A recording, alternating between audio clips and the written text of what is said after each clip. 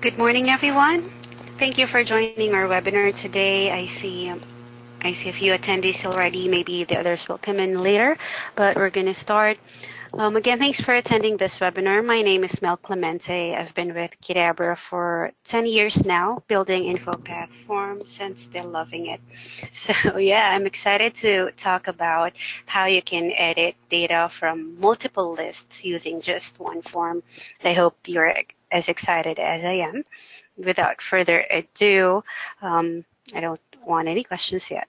So, all right. So we talk about our key takeaways first. I'd like to show you how you can bypass list form limitations today. We know that you're not able to add repeating data in a list form, right? It's not your usual full-fledged InfoPath form that allows you to add repeating and non-repeating data in just the main data source. And for example, you're going to think about an expense report, for example. If your organization uses a form to submit their expenses, you usually will have a list that will contain the parent data, is what we call it, to, for example, store the total expenses, like the business or the purpose of the expense, and then a separate list with the itemized expenses, which can be multiple items. That's what you can call the child list, right?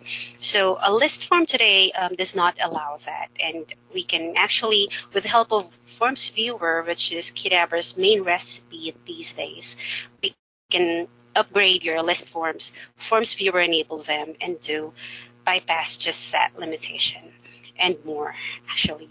So along with that, I'm going to show you how you can generate PDF using the external data, because again, the data from the repeating list, the list items, won't be stored in the form's main data source. And so that means that you're not going to be able to print it or include that in your printed PDF.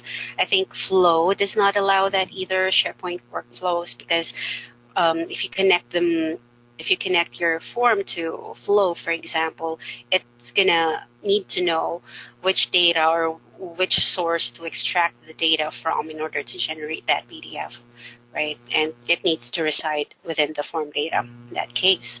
So using FormsViewer, we can also, that is also possible. Okay. And so again, today we're going to talk about these three items. Being able to edit multiple items, list items from just one form.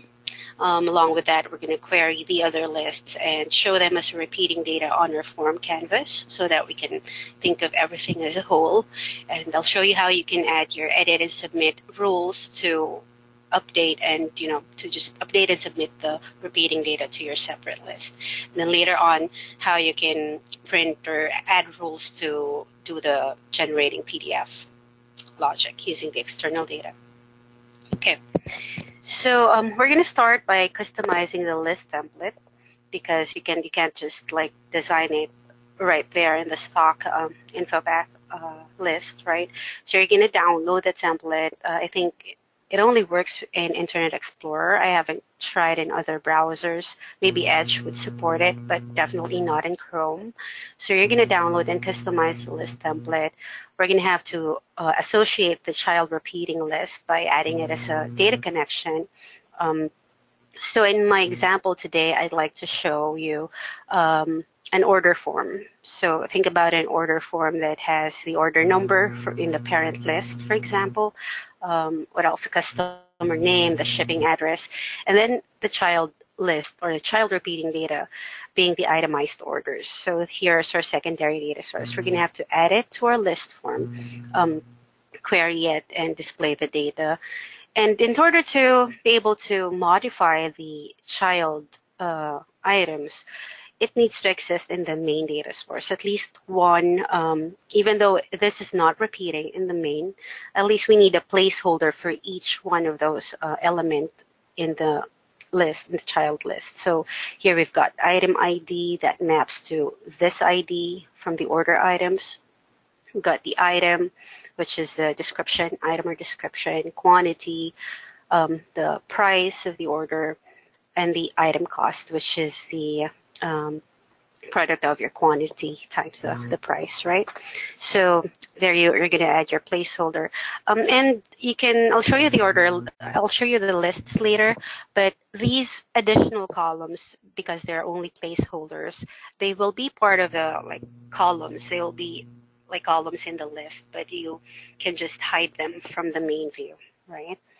Then we're going to upload our form, our customized list form to FormsViewer so we can add our secret ingredient, the cure rules, and then configure our list mapping so we can allow editing and submitting.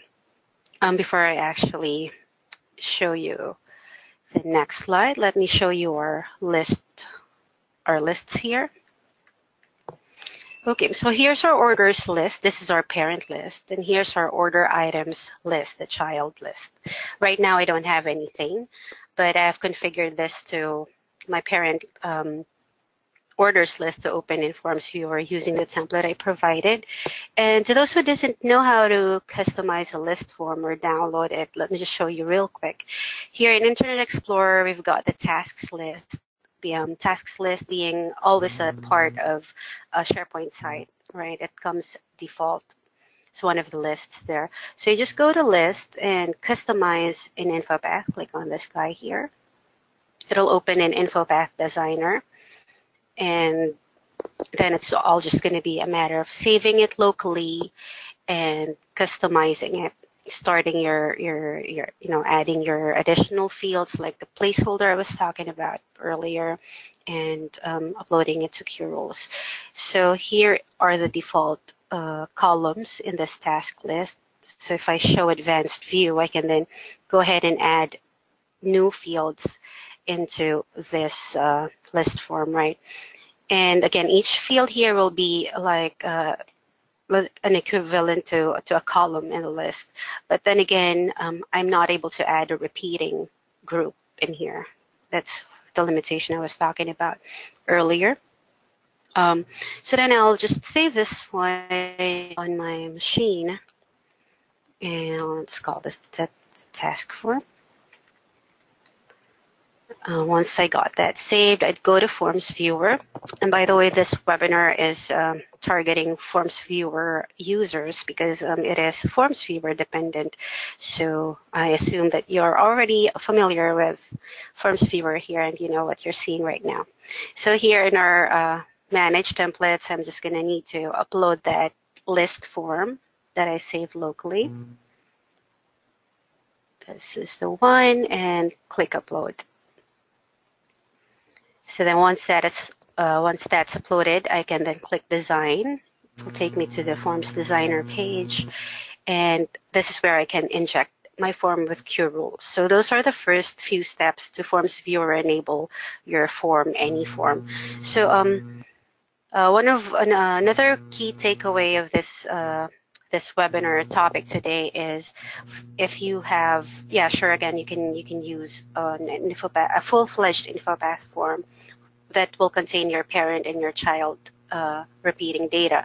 But what if you already have an existing list form that you've been using in your organization, and there are already existing items in there, and it's going to be hard to move things over to a new or a separate full-fledged InfoPath form, and that your only choice is to stick with that list form. So this will be very useful for you. So now I got my task form injected with cure rules and ready for me to customize according to my needs. But we're not going to use the task form. I've already prepared an order form for today's demo. So let me close this guy. Going back to our orders list then. If I click new item, instead of the usual SharePoint list displaying in the browser, this is going to display in FormsViewer. And you'll see here that I got a nice design. And if I show you this just real quick here in the designer, if I open this in InfoPath Designer, all you'll see on the canvas is a plain Jane design, plain Jane layout, like no coloring, buttons are just the default buttons. But then how come it in the browser in FormsViewer it's displaying with a theme like Qdabra's theme, those buttons, right? And that is all because this form also uses a style CSS, which cure rules can load into our form. I'm going to show you here in the designer. If I go to Qdabra rules, finished loading, I say load style, so I specify my CSS file here. So on load, I don't want you to use the default InfoPath theme. Use the theme that I specified in my CSS file. So I know some of you might be already familiar with that technique that we're doing. And as you notice here, whenever I expand my window or scrunch it down, my form just my form content just automatically adjusts to my screen width. And again, that's happening via that CSS file. This will help if your users are opening the form in their mobile device, and so however small or large my device screen is, whether it's portrait or in landscape mode, the form would just fit right there on my screen. And that's via the CSS, just a bonus. Okay, so here we are with our order form. I'm going to start filling this out. Let's say our customer is myself. I want to order from Qdabra. We see order number here is blank. It will auto-generate when we submit the form. And I'd like you to ship it to a dummy address for now.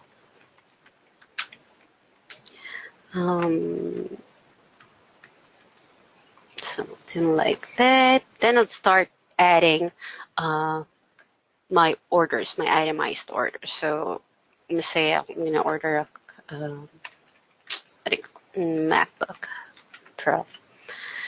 Just one, and it's pretty expensive. So it does all the calculations for us, and you know how to do that. It's just simple rules, calculation rules. Say I'm gonna just add some antivirus if I can spell correctly. Maybe 2 from my other machine, and I'll be something like that. Shipping cost would be 0. Okay, so now so again, this is my parent data. This is the data that's going to get submitted to my parent orders list. All right, and this repeating data down here is what gets submitted to my order items list, with each row here being each individual item in that list. So I can go ahead and keep adding more, but that's okay for now. Let's submit our form. And okay, behind the scenes, it's trying to submit to both those lists from the single form.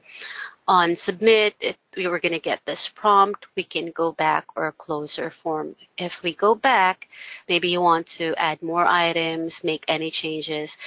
This pencil icon is important because we need to be able to edit this current row. The form needs to know which row you're currently editing. And so as you know, if you configure SharePoint list mapping, the item that you will submit needs an ID to associate. You're going to tell your form, update this row from this list using that ID. Okay, so what am I going to say? Let me just change this to MacBook Air or something. Before I resubmit this, let's refresh our list just so you can see that our first submit was successful, and now we see that one item. All right, that contains my shipping address, customer name, subtotal, and then the total. And here in our order items, if we refresh here, we're going to end up with 2 rows, one for each of those items. Okay, and it assigned order number 10 because this is the list item ID. Okay, now if I go back to my form here and I didn't close it, I'm just continuing to edit. Now if I edit this, so I changed the name of MacBook, I'm going to edit my antivirus to be 3 now, and it will auto calculate again, and we'll resubmit. Okay, so we have received our order. Let's refresh our items again. This should refresh because our total changed, total values changed. As we can see, it did. And here in our order items, we have new rows. So that's a bug. It's supposed to update these existing rows. So why didn't that happen? So I got a bug there, and we can fix it on the fly here, just so you know that we're live, we're real here. Okay, so it's supposed to update these two guys instead of creating new rows. All right, but then let's go back here. Let me show you what printing does. I guess, or okay, yeah, I can show you that now. Let's click on the print button. So here we're actually using a separate form to print all this because we know our parent data is and our child repeating data, they're not part of one data source. They're coming from different data sources. So now we have this PDF opened in a separate window. Let me make this bigger. So and so I have a different print view that is printer friendly, I guess, more readable, less coloring, you know, better in the eyes, and with good formatting there. So that's my printed PDF. You can also set this to, you know, send an email using Flow or whatnot. But okay, let's see how we're doing things here behind the scenes. Let me just switch to my slide deck again. So I have to open. So I already showed you how the result of that print. But then the trick behind that is, again, we're using a separate XSN that has all the data in just one source, in one data source, and a separate view for our printing. And we can get crazy with that view, however we want to design it, however we want our printed PDF to look like. All right. And then for that data, for that other XSN to have all the data, we need to copy it, copy the data from our current list form into that other XSN. And then the magic works in such this render form qrules command is able to generate that PDF for us without us having to write the code.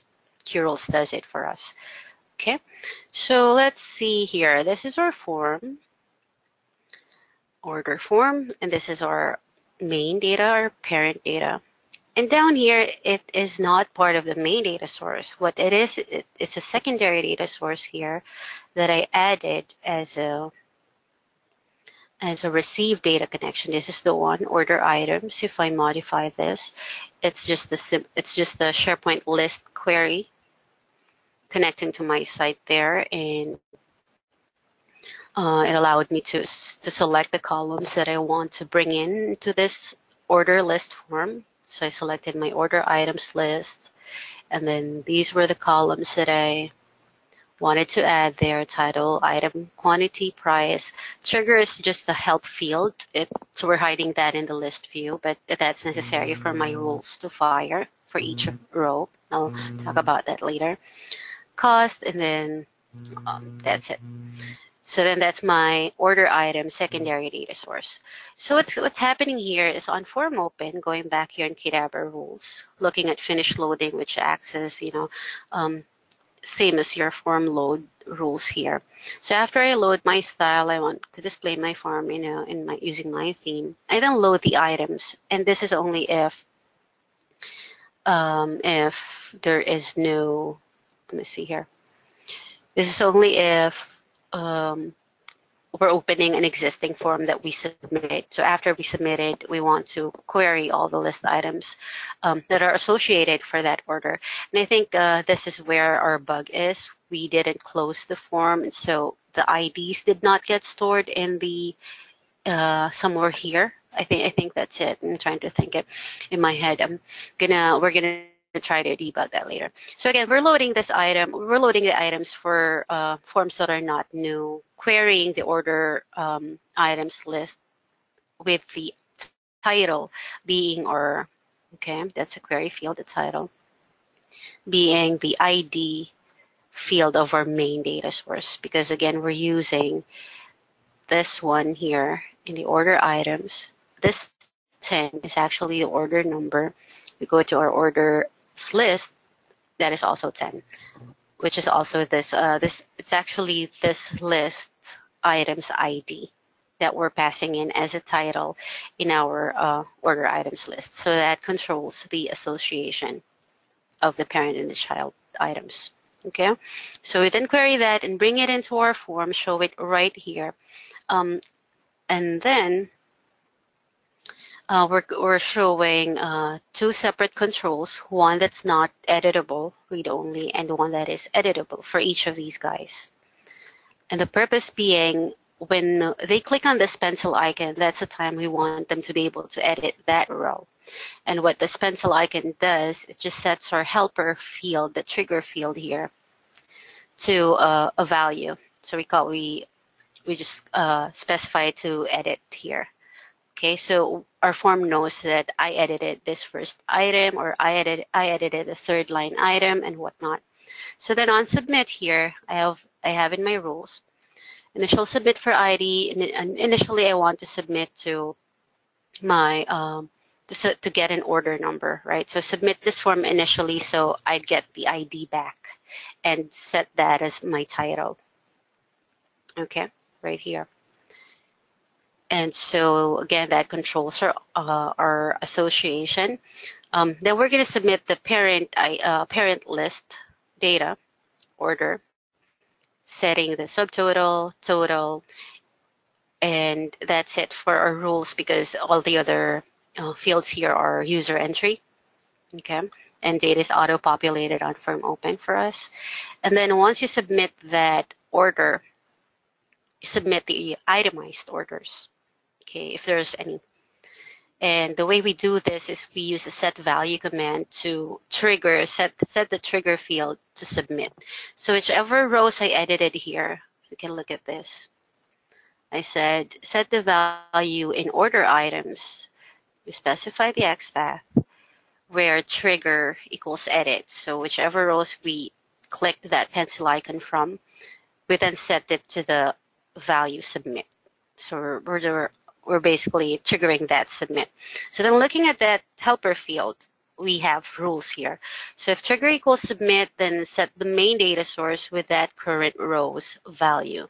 That's how each of the individual rows in our secondary data source gets submitted. So for example, here we set the placeholder field that we added in the main data source, item ID, with that current row's ID coming from order items, okay? And the same goes for all of the other actions here. We set the title. Hold on here. I think this could be where our bug is. Okay. Or I don't think we need this rule anyway. This item should come from the main data source. So we're setting item to be the equivalent of that order items row item. Okay. Yeah, I'm trying to think if we need this one. Maybe it's the cause of the issue before. But yeah, all these guys should be the field that we're trying to set should come from the main data source, and the value we're trying to set it to is that current context row. And then we call the command submit to SharePoint list using the order items mapping. Okay, so that's all happening on submit. And let me show you the SharePoint list mapping, by the way. So I showed you in the slide that you also need to configure the SharePoint list mappings. This is how we are controlling which field in the form should submit to which column in the list. All right. So right now you see three mapping names here specified. So if we look at order, this is the parent mapping. Submitting to the orders list, the parent list. And then I'm specifying the ID to be the actual ID. Title will be mapped to the title, and so on. So I'm assuming you are familiar with using this mapping tool. But if you need help, if you can provide some YouTube links showing this, video links showing this technique. So yep, just mapping fields to which columns in there. It's all self-explanatory. Order number here is after my initial submit. Remember, my submit button is going to try to first submit the order number. So in the orders list, submit, I just map the ID column and specify that here in the options to be the ID. And when I return that back, that's the time my order mapping will kick in, will get submitted to the parent, and then my order items, which is mapped to the order items list this time, and coming from those placeholder fields that I added in my main data source: item ID, title, quantity, price, the ones I showed you before. Okay, and then telling them to map or submit to these columns in my child list. Okay, so that's all the magic behind this.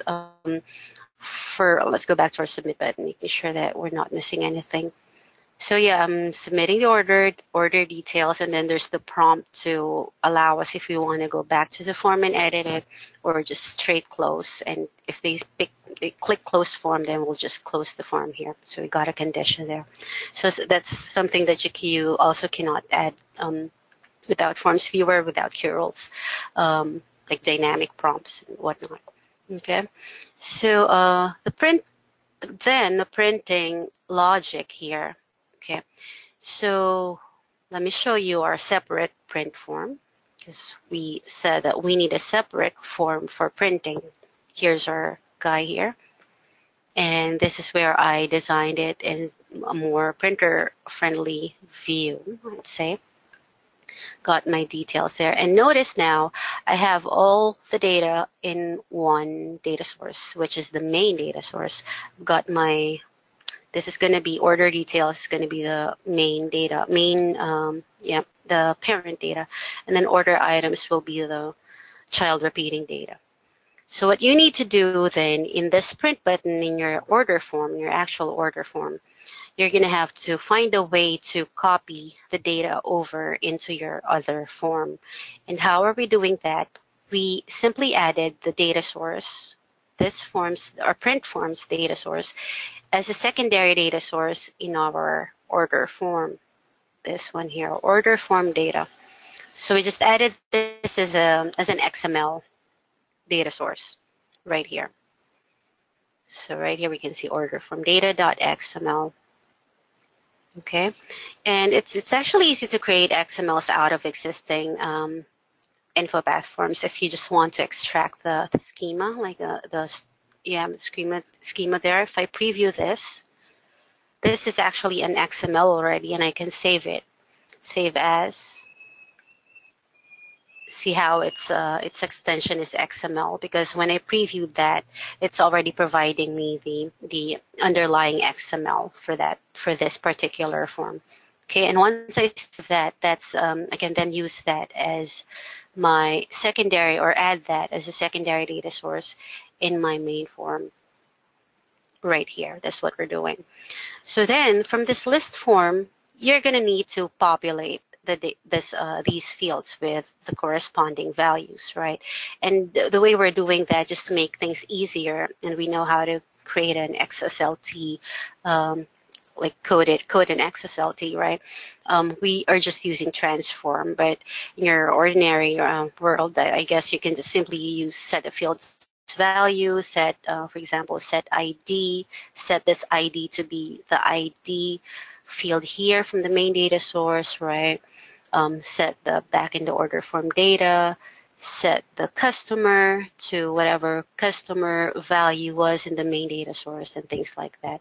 And also populate this order item with the actual order items from a different secondary data source. And it can get complicated depending on how many fields your form has, how big your form is, right?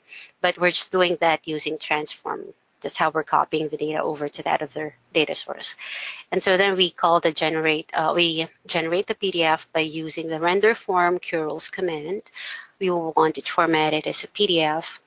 And then here's where we specify the name of our other form, print order form, and then which data to use to render that, where to get the data. So this is what we're talking about when we say we can print from an external data, because this is actually a secondary data source, right? And then which view do you want to print from that other form? Okay. And so once all that is set, the next thing you should do is to go to your FormsViewer instance and upload that other template into here. So right now you can see I have another template instance where my print order form is uploaded. Okay, so that's how when I go to my order form and click print, it's as if talking to my other template right here to use the template, whatever's in here, to pass in the data and then use the view I specified in order to generate this PDF. Okay, I hope that all makes sense, but we saw how the magic happened, and what I'm going to try to do next is to fix that bug, I guess. Let's see if we open this submitted item, and I think I have this working correctly till my last minute changes that apparently broke things.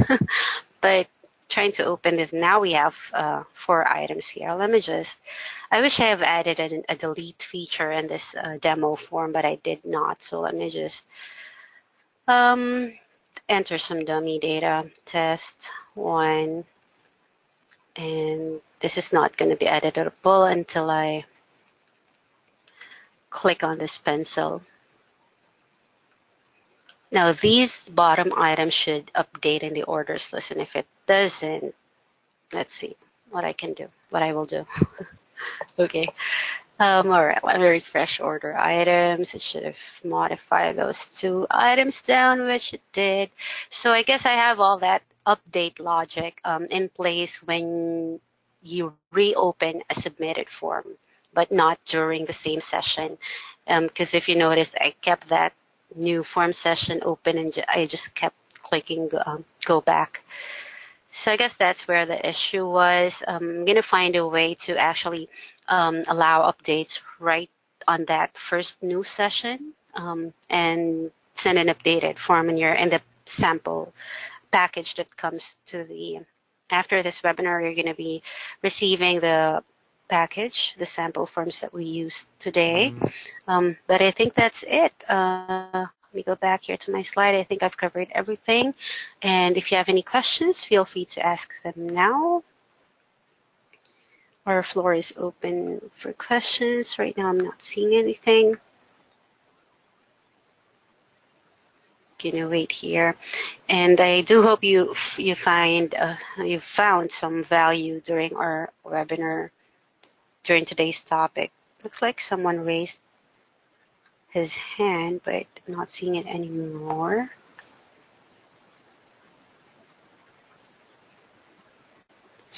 Okay, looks like we don't have any. Okay, here we go.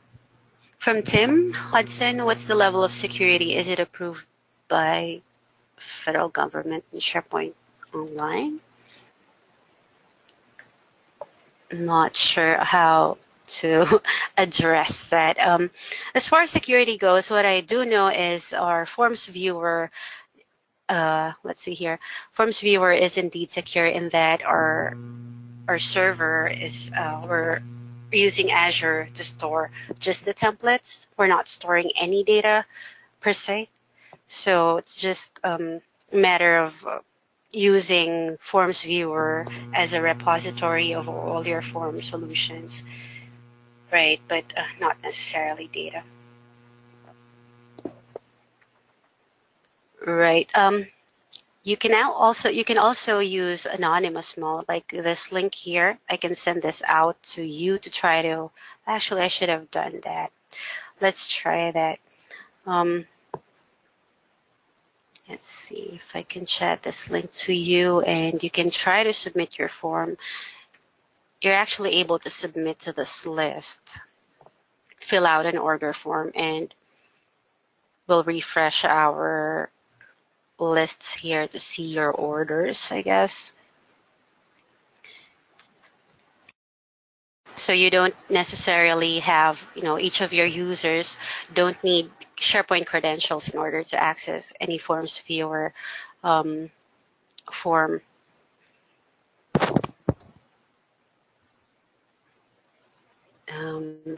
Okay, and if anybody's trying to submit a form but we're not seeing it yet, can wait.